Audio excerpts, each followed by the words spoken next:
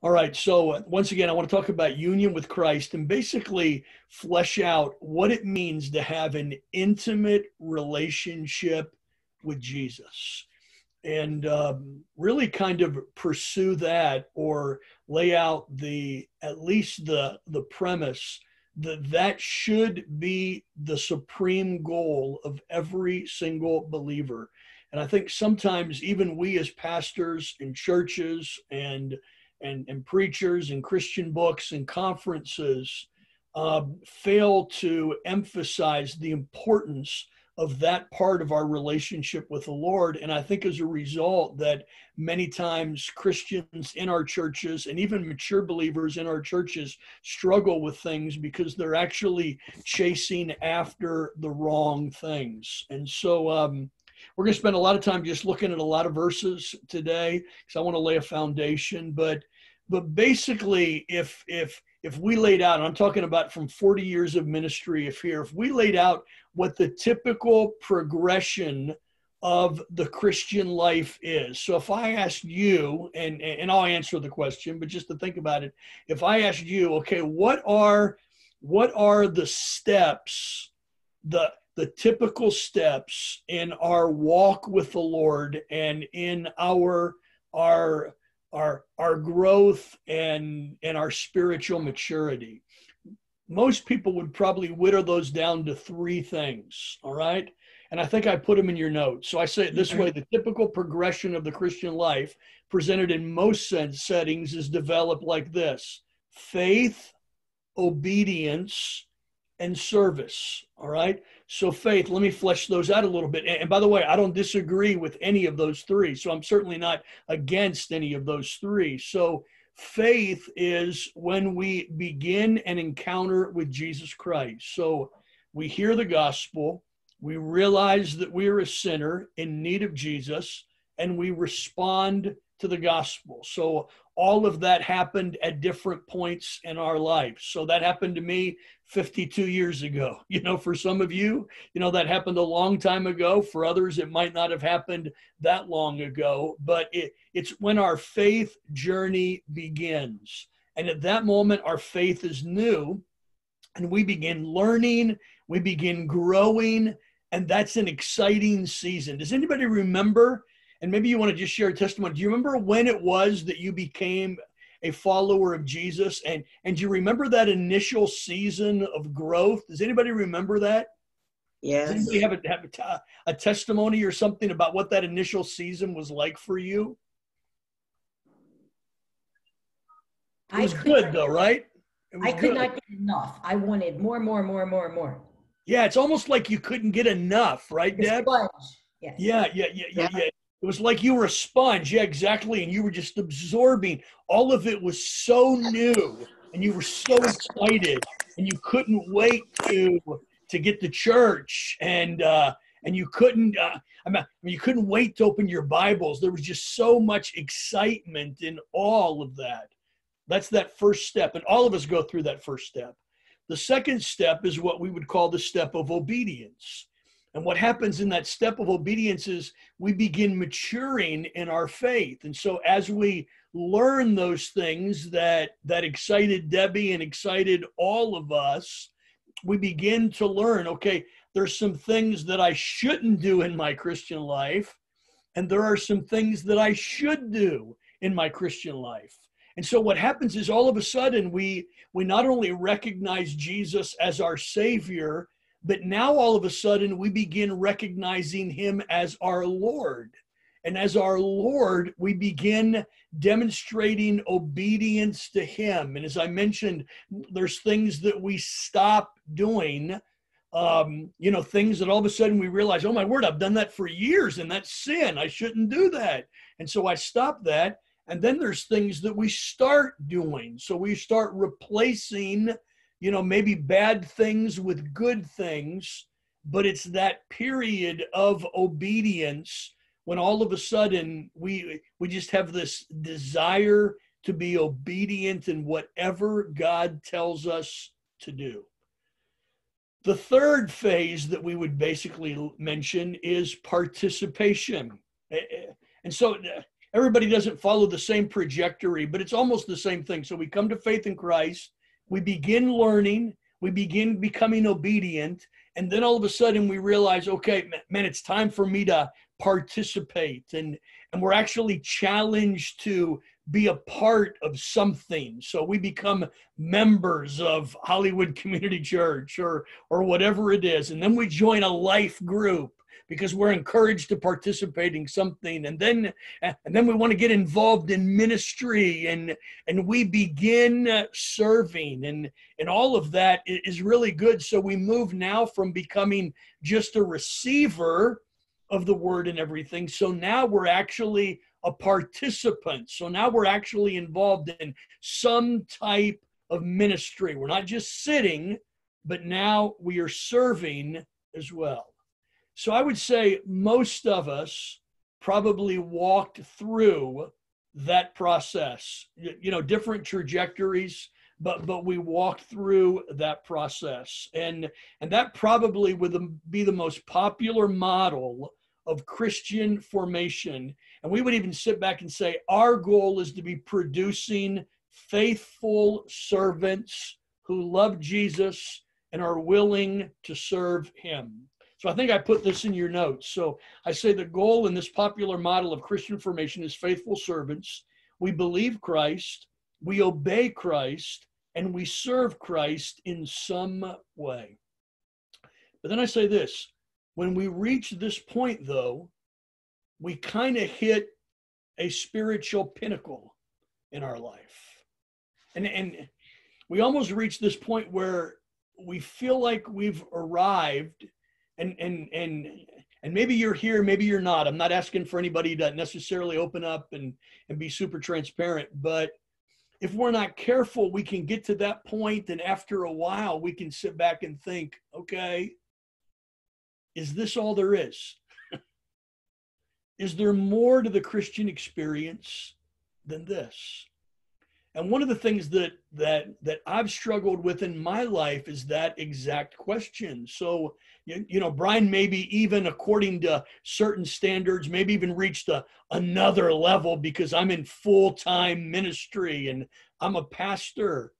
But even for all of us at some point, there comes a question where you sit back and say, okay, is there more to the Christian life than this? And if we're not careful, we can even though we have faith in Christ, we're obedient, and we're serving, if we're not careful, we can reach a point where we feel stuck or even stagnated.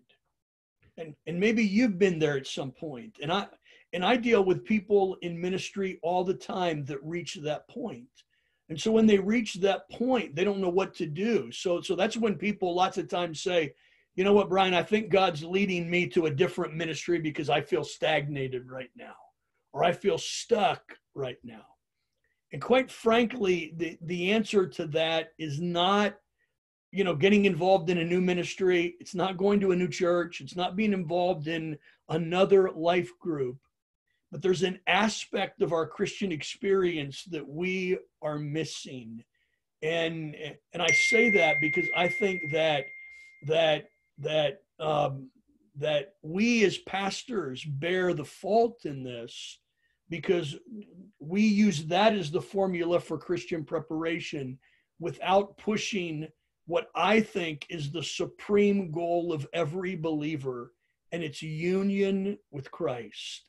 And it is developing this intimate, personal relationship with Jesus. So having said that, I say in your notes right there, this is my premise statement for the next few weeks. And it's this: you were created to have a deeply personal and intimate relationship with God. Sorry about that, everybody. Let me mute my phone so that doesn't keep happening. All right. I don't know why I'm so popular right now, but so let me say that again. You and I were created for the purpose of having an intimate, personal relationship with God. More than serving in this ministry, more than belonging to something. And you guys know I'm a local church guy, so I believe we all need to be involved in the local church. We need to be serving in local church.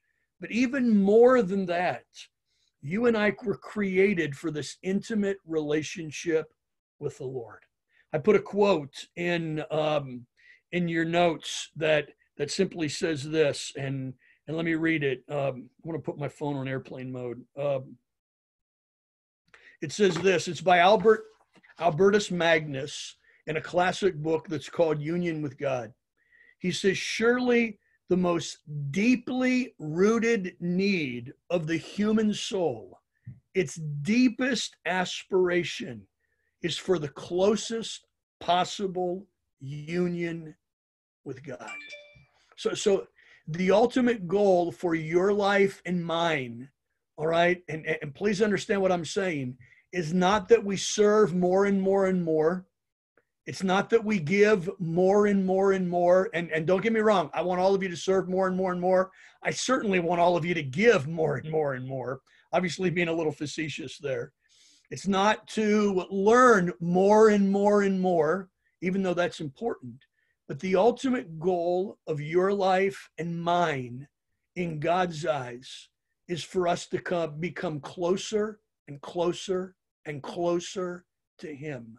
And our relationship with him is constantly growing.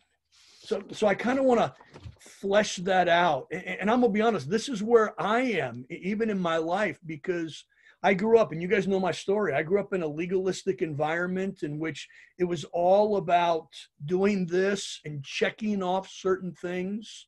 And even though we were told, yeah, you're supposed to have your devotions every day, and yeah, you're supposed to pray, it was almost like they were things that we were supposed to do rather than really growing in my relationship with the Lord. All right. Are you tracking me? Is everybody following along with me today? All right. So I want to go somewhere in the next few weeks with this. So let's lay the foundation just a little bit. All right. So let's start in Genesis chapter 3. All right. So remember that God created Adam and Eve, and he placed them there in the garden. He gave them dominion over everything. So he gave them a job to do. You know, and by the way, that idea that work is only the result of the fall, that if Adam and Eve would have never fell, we wouldn't be working, that's not true, because in Genesis chapter 2, they were given a job before they ever fell. So God gave them dominion. He gave them a job to do. And notice in verse 8 of chapter 3, so this is the whole fall chapter. But in verse 8, it says this. It says, and they heard the sound of the Lord God walking in the garden in the cool of the day.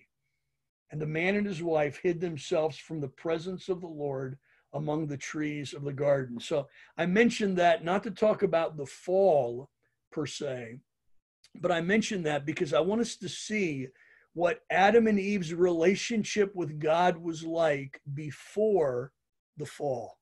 All right, so all of our lives are post-fall relationships, right? Or post-fall lives. But when God created Adam and Eve and he placed them in the garden, there was an innocence there.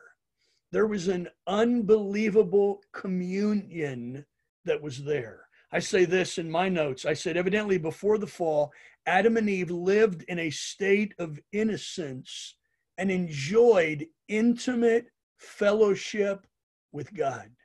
And what that means is that God walked in the garden among them. So it wasn't odd for God to carry on a relationship with Adam and Eve. It was a constant, frequent relationship. There was regular interaction between Adam and Eve and God. They freely interacted with him. But we know that soon as they sinned, that relationship completely changed. And so, you know, we have this post-fall relationship with God. But I would submit to you that the whole purpose of the gospel is that God desires for us to have the same type of relationship with him that Adam and Eve had before the fall. That God desires for us to have that personal, intimate relationship with him. Let me show you one more verse before we jump into a couple of things. So now go to the other end of your Bible to 1 John chapter 1. 1 John chapter 1, because John kind of alludes a little bit to what God's purpose for our life is. 1 John chapter 1, not the Gospel of John, 1 John, towards the end of your Bibles. 1 John chapter 1, verse 3. John says this, "That which we have seen and heard we proclaim to you, so that you too may have fellowship with us." And notice what he says. "And indeed, our fellowship is with the Father and his Son, Jesus Christ." So here's John kind of pulling back the curtains a little bit and saying, okay, here's what God wants. God wants us to have fellowship with him. So there's so many things that I could say about that, but I would just submit to you, and please, I don't want you to even think that Brian has figured this out and this is the level that Brian is living on. That is not what I'm saying today, all right? I'm still working on this myself.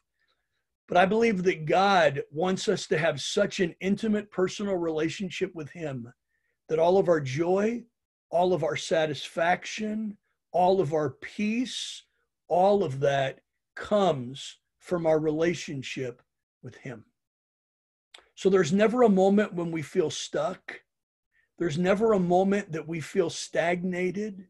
There's never a moment that we feel like, oh my word, there has to be more than this, because we are receiving absolutely everything we need from our relationship with God.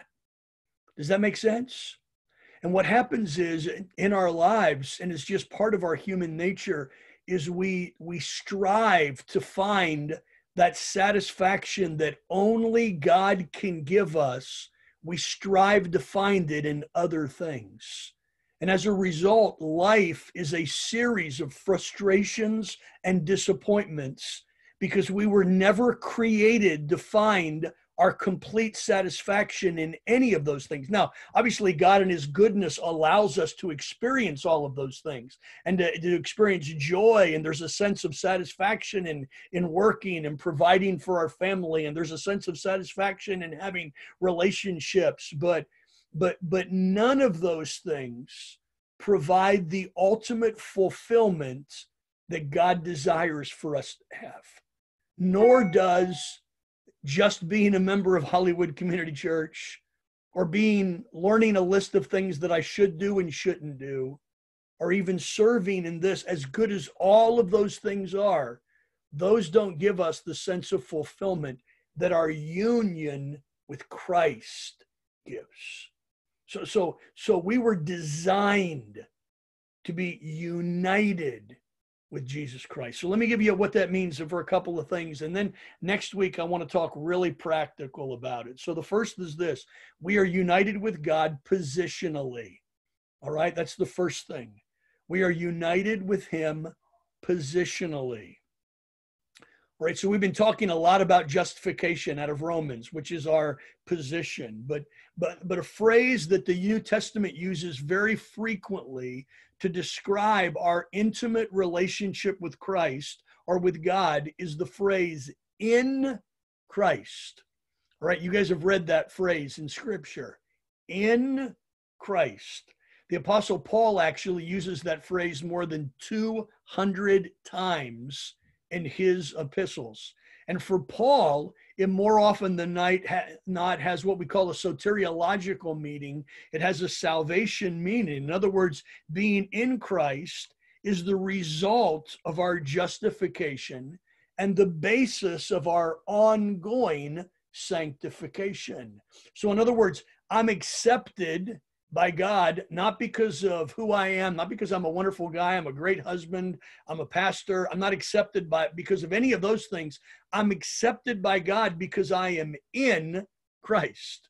All right. So my complete acceptance by God and everything that God is doing in my life is based upon Jesus Christ and what he's done for me. And so Paul uses that phrase in Christ over and over and over again to describe that intimate relationship. So grab your Bibles with me and let's just race through a bunch of verses. All right. So I want you to see these. And you're going to see this phrase over and over and over again. So let's start in Ephesians 1 and verse 1. And we're going to hit a couple of these Pauline epistles right away. But notice Ephesians 1:1. Paul, an apostle of Christ Jesus by the will of God, to the saints who were in Ephesus and are faithful. Notice what he says. In Christ. So he doesn't say those that are faithful to Ephesus Baptist Church or Ephesus Community Church. He said those that are faithfully what? In Christ. What's he talking about? That position that they have with Christ because of what Jesus has done for them and them placing their faith and trust in him. So go to the very next book, Philippians chapter 1 and verse 1. Philippians 1:1, Paul says, Paul and Timothy, servants of Christ Jesus, to all the saints, what does he say again? In Christ Jesus, who are at Philippi with the overseers and deacons. What's he talking about? He's talking about people that have this position, this relationship in Christ. Next book, Colossians chapter 1 and verse 2. Colossians 1:2. Paul says, to the saints and faithful brothers in Christ at Colossae. All right. Go with me to Romans chapter 8. Go back just a little bit. I'm bringing you backwards. Romans chapter 8 and verse 1. Paul says, there is therefore now no condemnation to those who are in Christ Jesus. All right. Do you see a repetitive formula here? Over and over again, Paul is talking about what? Those of us who are in Christ. One more that said just a little bit different, but go with me to Galatians chapter 2 and verse 20. Galatians chapter 2 and verse 20. Paul says it this way. I have been crucified with Christ. Nevertheless, or it is no longer I who live, but notice what he says, but Christ who lives in me. And the life I now live in the flesh, I live by the faith of the Son of God who loved me and gave himself for me. So what is Paul talking about? And we're not going to go there because we've spent 4 weeks talking about justification and we've been talking about our position. But our union with Christ begins whenever we by faith trust in Jesus Christ and we are placed in him. So all of a sudden, it's like being born in one family, but being adopted into another family, and you are now placed in this family, all right? And all of a sudden, you didn't have a relationship with this family, but now, because of your adoption, you have a relationship with this family. That's what the New Testament describes over and over and over again. And by the way, there's so many consequences of that. We've talked about that the last couple of weeks. We have peace with God. We have access, 24/7 access into grace. We have future security. We have all of those things, not because of who we are, but because of this relationship, this positional relationship with God, that we are in Christ. All right, we get that, right? Okay, so we have to know that, even though that's not where we're going. We got to know that because that's the basis of where we're going. Okay, so here's the second thing then. And so we're not only united with God positionally, but we are designed to be united with God relationally. That's why we were created. So the fall messed all of that up. But God didn't create us so that we could have wonderful lives and drive nice cars and watch the Ohio State Buckeyes on television and eat our favorite foods and all of that. All of those are benefits that God in his grace gives us. but we were created to fellowship with him. And sometimes we get so wrapped up in life that we fail to realize the reason for which we were created. So I want to show you two passages in the book of John that illustrate this for us perfectly, all right? And then make a couple of practical applications. And then next week we'll get even more practical. So go back with me to the Gospel of John, chapter 15. So I want to use a passage that if you've been at HCC for a long time, if you predate me, you're comfortable with this passage because Buddy McCord, when he was here his last few years, really highlighted this passage in John chapter 15. But I want us to catch it. So John chapter 15, let me read verses 4 through 7. You follow along, okay? Here's what Jesus says. Abide in me, and I in you. As the branch cannot bear fruit by itself unless it abides in the vine, neither can you unless you abide in me. I am the vine, and you are the branches. Whoever abides in me, and I in him, he it is that bears much fruit. For apart from me, you can do nothing. If anyone does not abide in me, he is thrown away like a branch and withers, and the branches are gathered, thrown into the fire, and burned. If you abide in me, and my words abide in you, you ask whatever you wish, and it will be done to you. So here's what Jesus is saying. Jesus is saying that we were created, we are intended to abide in him. The term abide has the idea of permanence. It has the idea of steadfastness in our relationship with him. And by the way, you probably saw, remember, that word abide is found 10 times in verses 4 through 10. And in the midst of all of that, John or Jesus is using the metaphor of the vine to illustrate his point. He's saying it's only when nutrients can freely flow from the vine to the branches that those branches survive, thrive, and bear fruit. So let's put all of that in our analogy. So our pattern that we emphasize often for the Christian experience is faith, obedience, and service.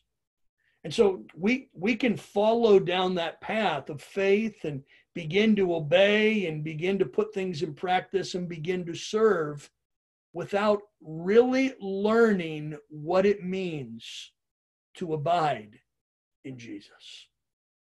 And what happens with all of that is we get busy, and we end up getting busy and serving in our own strength and in our own power.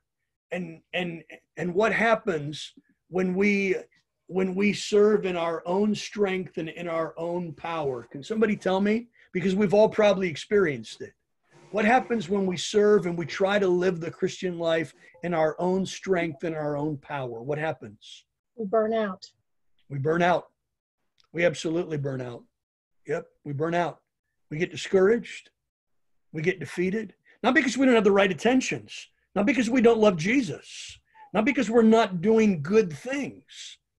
We burn out because we're doing this without being connected to the power source. And so even though we're doing what we're supposed to be doing, if we're not experiencing this intimate relationship with Jesus, eventually we're going to feel stuck, stagnated, and burned out. Let me show you another passage. Go to John chapter 17. John chapter 17, verses 20 through 23. John 17, 20 through 23. This is the high priestly prayer of Jesus. You're familiar with this passage. There's a couple of phrases that are really, really cool and illustrate this same point. So Jesus is praying to the Father in this. And in verse 20, well, we'll jump right in the middle of the prayer. But in verse 20, he says, I do not ask for these only, speaking of the 12 disciples, but also for those who will believe in me through their word. So here's Jesus praying for us. His prayer transcends time. He says that they may all be one, just as you, Father, are in me, and I in you, that they also may be in us, so that the world may believe you have sent me. Verse 22, the glory that you have given me, I have given to them, that they may be one, even as we are one.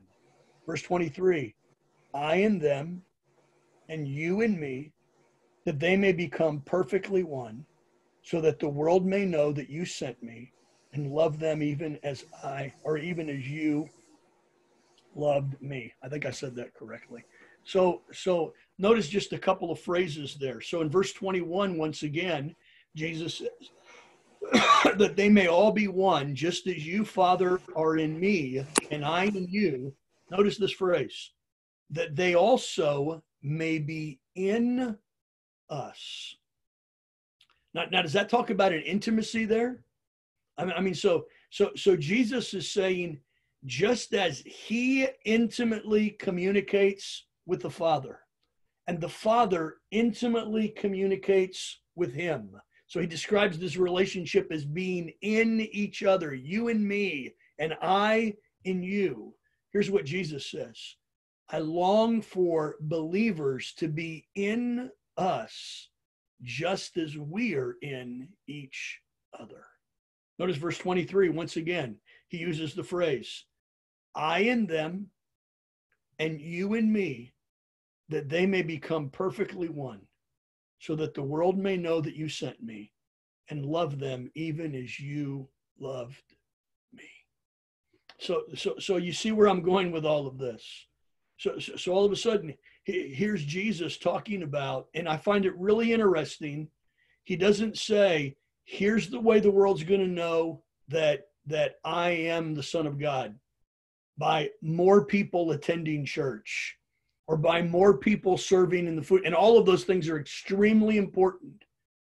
But Jesus is saying that the world is going to know that the Father sent the Son whenever we, his followers, have this intimate relationship with him. A relationship that is so personal, that is so close, that it resembles the relationship that the Father has with the Son and the Son has with the Father. So at the end of the day, here's what God wants from you and me more than anything else. More than anything else, he wants us to relate with him. More than anything else, he wants us to be developing that relationship with him. So real quick, and then we can talk about it for a second. So what are some action steps in our life towards union with Christ? So if we sit back and say, okay, the thing that God wants more than anything else is to have this relationship with me, what are some action steps that we need to take in order to develop this relationship? I'll give you an example. So the thing that Vicky loves more than anything else for me to do is to wake up in the morning, have a cup of coffee, and just sit there and talk to her. That's what she wants. I mean, more than, oh, let's sit and watch this program on Netflix, or let's go out and do this. What she wants? She wants conversation. And she wants me to take the time. Now, I don't always do that really well, all right? But more than anything else, she just wants this conversation. And I think more than anything else, here's what God wants from us. He doesn't want us to be so busy serving him that we don't have time for him. He wants us to give him time. So let me give you 2 action steps, and then we can flesh these out a little bit more next week. The first is this. It's surrender. Surrender. I'm reading actually 2 books, and I'm going to show you them in just a second. That's kind of prompting my thinking. But John Eldredge Greg, you might remember John Eldredge. He wrote Wild at Heart. Remember, Wild at Heart was really popular back in the, I don't know if HCC or First Baptist ever went through that. There were a lot of men's groups that went through Wild at Heart. So John Eldredge was big on that. He just wrote a new book called Get Your Life Back. And he actually calls this idea of surrender, he calls it benevolent detachment. And what he's talking about this idea of daily surrendering everything and everyone in your life to God. And John Eldredge actually has this practice that in the morning he wakes up and he starts his day like this by saying, okay, God, I now surrender everything in my life to you. And I surrender everyone in my life to you. I take my hands off of them. I give up control of them. And control is something that's really big for all of us. All right. I'm a control freak. I got to admit it. All right. It's hard to lead without being a control freak. All right. I'm a control freak, but surrender is we sit back and say, okay, God, I take my hands off of everything and I surrender it to you. I think I gave you a quote by Augustine that's in your notes. I love this quote. Augustine said this: we empty ourselves of all that fills us so that we may be filled with what we are empty of. Isn't that a great quote? So we empty ourselves of all that fills us so that we might be filled with what we're empty of. So I would submit this to you, and this is Brian's life. This is where the rubber meets the road in Brian's life right now. Okay, if I'm not careful, I fill my life up with so many things, good things, but so many things that there's no room for God in my life. And God wants to come in. I just don't have any time for him. I just don't have any space for him. I'm spending too much time doing this and loving my wife and loving my daughter and leading and preaching and doing all of this that God, I know I'm serving you, but I just don't have a lot of time for you in my life. And Augustine says, no, we have to empty ourselves of all that fills us in order that we might be filled with what we really need. And so someone said this: to make room for God, to fill the vessel of our soul, we must begin moving some of the unnecessary clutter that accumulates in our lives. So I would ask you, do any of you have a junk drawer at home? You know, a drawer that you open it up and it just has everything in it. So if you just, every once in a while, you just pick up a bunch of stuff and you put it in the junk drawer right there, right? Every once in a while, you got to empty out the junk drawer, right? Because the junk drawer is full. You don't have room for anything else. So you have to declutter at times. All right. So I think in our lives, we have to declutter because our lives are so cluttered by everything. We have the television on 24/7 and we're hearing the news and we're getting emails and text messages and we're on Facebook and we're doing all of this. We have so much clutter in our lives that I would submit to you. And I'm gonna be honest, I wish I could transparently tell you how God is working in my life on this. But I'm afraid so often that we have so much noise in our life that God is speaking, but we can't hear him because there's so many other things in our life. And so union with Christ has this idea of saying, okay, God, I'm recognizing you are the most important thing in my life. So I'm going to declutter. I'm going to surrender all of these other things to you. I'm going to empty it out so that you can fill it. All right. I gave you a bunch of verses there. Psalm 139, search me, O God, know my heart, try me and know my thoughts. See if there be anything wicked in me and cleanse me. Romans 12:1,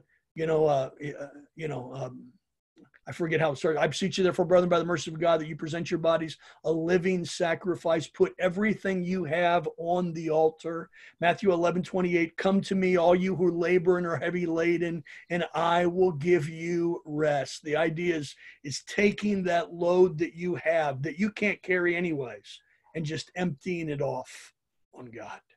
So the first thing is surrender.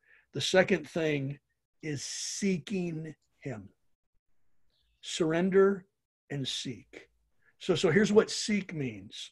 It involves an intentional and a deliberate determination to seek God above anything or anyone else. So 4 verses that all say the same, or 3 verses that all say the same thing. I'll let you look those verses. Deuteronomy chapter 4 and verse 29, Deuteronomy 4:29, Jeremiah 29:13, Matthew 6:33.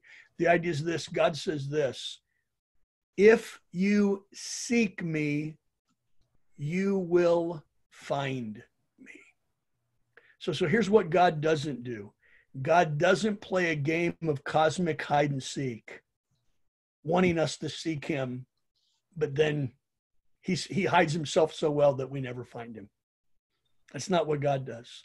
God says, if you seek me, and in Jeremiah says, if you seek me with all of your heart, you will find me.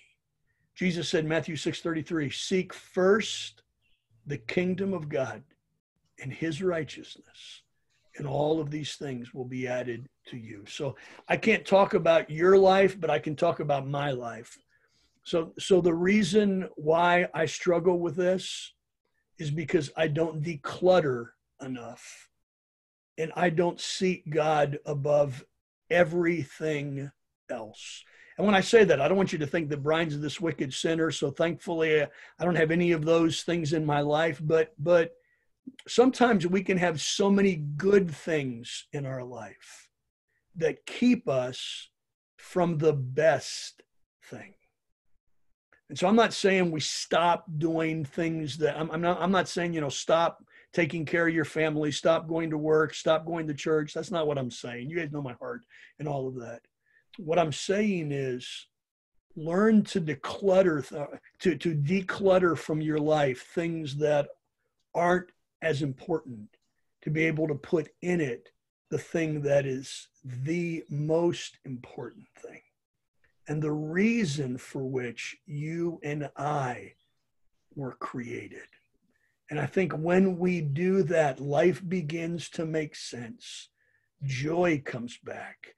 Peace comes back. Satisfaction comes back, even in the midst of problems, because all of a sudden we're not stuck anymore. We're not stagnated anymore. We have this vibrancy in our relationship with God. Does that make sense? So let me just show you 2 books that I'm reading, and apart from the Bible, obviously, but I'm reading 2 books. If you're interested, these are great books. So this is a book by John Eldredge that's called Get Your Life Back. And it's a really, really, really good book called Get Your Life Back. I'm almost done with it. I'm going to be taking our staff through it in just a couple of weeks, called Get Your Life Back. The author is John Eldredge, Eldredge, and you can get that obviously on Amazon. The other one that I'm just starting to read is called The Ruthless Elimination of Hurry. Somebody who's a mentor of mine recommended I read this, because he told me, and it's true, he said, Brian, you are always in a hurry. He said, even when you are sitting down between your 2 ears, you are in a hurry, all right? And if you know me, that's a pretty good indication of who I am. I'm always racing from one thing to the other, and it's hard to just sit at God's feet when your mind is always racing and your heart is always racing from one thing to another. So those are just some things that I'm doing in my life. So next week, here's what I want to talk about. Who's the author for that one? This one is called, it's John Mark Comer. John Mark Comer, Comer. Don't get that one, honey. Yeah. There you go. She wants that one. She said, that's Greg. Well, she's probably right, Greg, because Vicki said that was me right away. So she's probably right. So next week I want to talk about, all right, so what are some things that break our union with Christ? All right, so even if you and I sit back today and say, okay, I'm all in on this. All right, I'm going to do this. I'm all in. You guys know as well as I do within the next 24 hours, it's going to be really easy and something's going to distract you and me. And so what are some things that break our union with Christ? I want to talk about that next time, okay? Anybody have a question or a thought? Pastor Brian? Yes, ma'am. Could you tell me what number 2 is, the fill in the blank? I missed it. I sure can. It is relationally. So we are designed to be united with God relationally. All right. So hey, the only thing I can tell you is, hey, I'm just sharing with you what God's teaching me. So these are things that are really, really on my heart, and God's really working in my life. So sorry you're having to sit through the things that Brian's learning. You maybe have learned these a long time ago, but I'm remedial. I got to be reminded of this over and over and over again. I'm pretty hard-headed. All right, let me have a word of prayer and we'll be dismissed. Okay, Father, we love you. And Lord, thank you so much for each of these folks who, Lord, love you. And so, God, I pray that you would give us this passion in our lives to take our hands off, to declutter, to empty ourselves so that you might fill us and help us to seek you with all of our heart. And God, I pray that you'd apply this individually to each of our lives, because everybody listening today has a different life and different struggles and different experiences. So I pray that the Holy Spirit of God would do that individually in our lives. We love you, and it's in Jesus' name we pray. Amen. Amen. Amen. All right, everybody. We'll see you Wednesday night. If you can be on at 30 at 30, okay? All right. Thank you, Pastor Brian. You're welcome. Bye. God bless you. All right. Bye-bye, guys. Bye-bye.